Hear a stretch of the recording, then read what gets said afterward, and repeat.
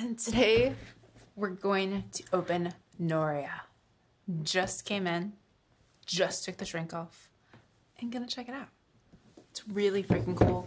I'm gonna pretend it's steampunk. I don't actually know if that's what it's supposed to be, but there's islands in the sky and these cool wind things that are flying around to them. And this medallion looks a little bit steampunky, so that's what I'm gonna roll with.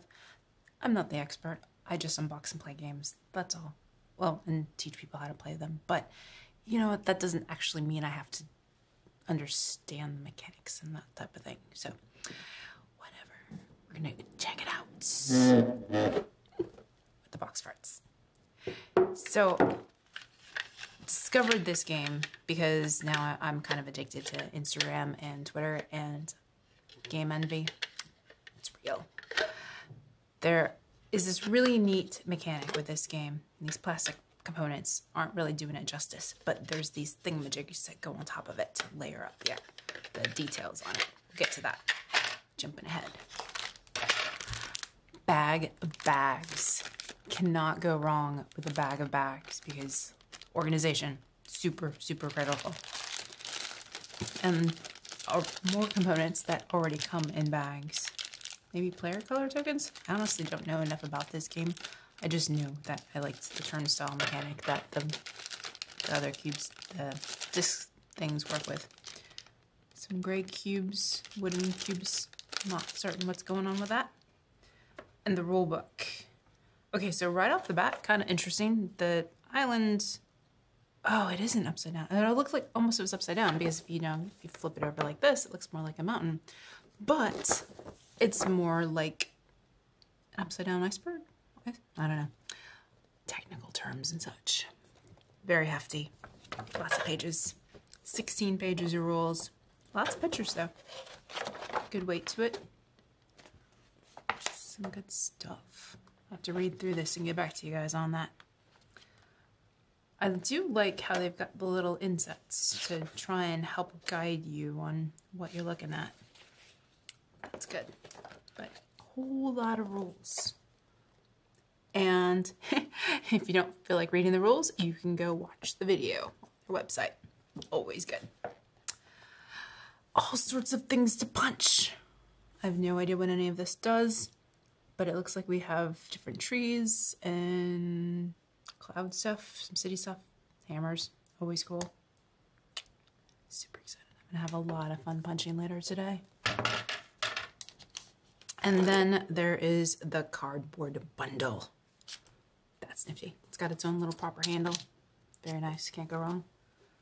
With, oh my goodness, I'm gonna have so much fun punching all of this. Do you think punching videos are a thing? Because they should be. Let's just punch all of the things. It's probably like the ASMR thing. It's very therapeutic and stuff. It's way more fun to punch it than it is to actually watch it, in my opinion. But to each their own. Okay, so, oh, look at this. I don't know what these are. Maybe they're player cards or round overview cards. But this is neat. Different islands. Looks like you put some green chips here and red ones there. And then it probably does something. This is maybe like a converter or engine or something. Really should have read up on this game and not just bought it just for the cool bits. But they're cool. Oh, look at this. It's got coal. And trees. I'm definitely gonna call it steampunk because check out this out with the different wheels, components. Very neat. Let's go close up on the islands. Look at that. So neat. All right, what else we got? Oh my goodness, look at this. Oh. This is so cool. You gotta be able to stair step maybe in order to get the things going. Different red ships, green ships, black ships. Different sails. Looks like you can probably add in sails and maybe a fan or something onto your ship. I don't know. Seriously, should have read a bit more about the game. Huh, it's a cool, didn't quite cut. More of those, and I bet I'm gonna punch everything accidentally and lose all the pieces. Don't worry, my cats will help me pick up or lose things one way or another. Okay, so more of the same. Nothing really new on this. Maybe the lantern is new. I wonder what that's going to be for. Some more bits. Oh, this looks cool. Check that out. like probably a spark plug or something. Huh. Okay. Seriously losing all of the bits. Never start punching things. That is the moral of this story. Okay, so this thing, these are the cool contraptions that go onto the different token boards somehow. Let's see if we can figure this out.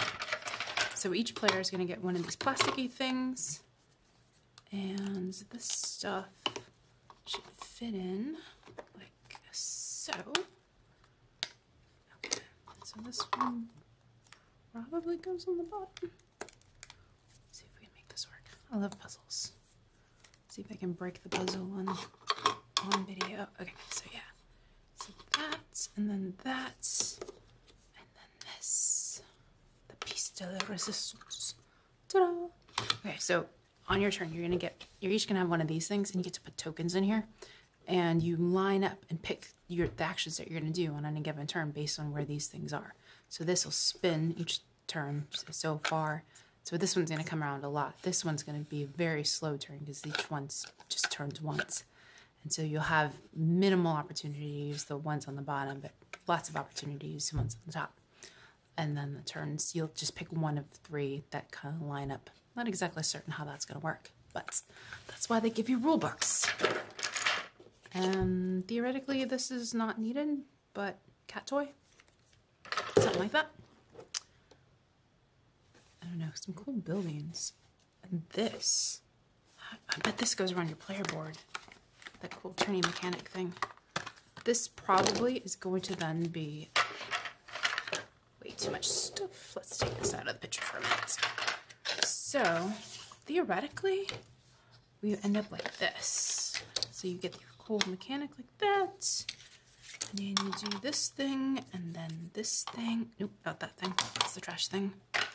And then that thing. Boom! I bet you this talks about your turn order as far as what your actions are. Cool.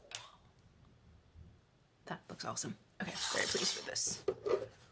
Very pleased. Some more trash. Let's get the box back in focus. Pretends that I'm doing an unboxing, right? Some more of these things, because, you know, it's a 4-player game, so we gotta have one for each. Yellow things. I bet these are like player tokens. So probably yellow, white, and red. That would line up with the different peg things, and those are building tokens to go along with it. Cool. And then this is the main board. Cheat. Okay. So, whoa, there's no way to get this all in frame.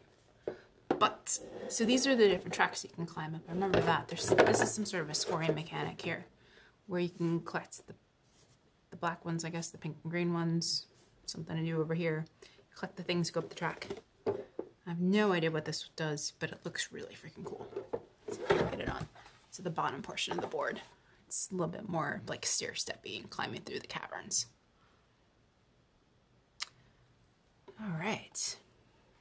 So yeah, no idea how to play it yet, but it looks freaking cool, especially this fancy little turnstile thing.